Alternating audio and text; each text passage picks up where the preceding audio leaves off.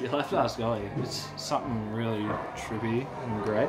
Well, when I was going to school in Dalesford, I did a painting, right, of a guitar. It was kind of like a folk art painting. It was a guitar on a wall, and it got put into this exhibition at the Ballarat Art Gallery, and there was a thing that people wrote comments about the paintings and stuff, and one of the comments on someone else's painting was playful explorations of line and colour.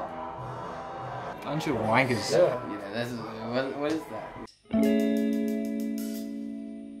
that?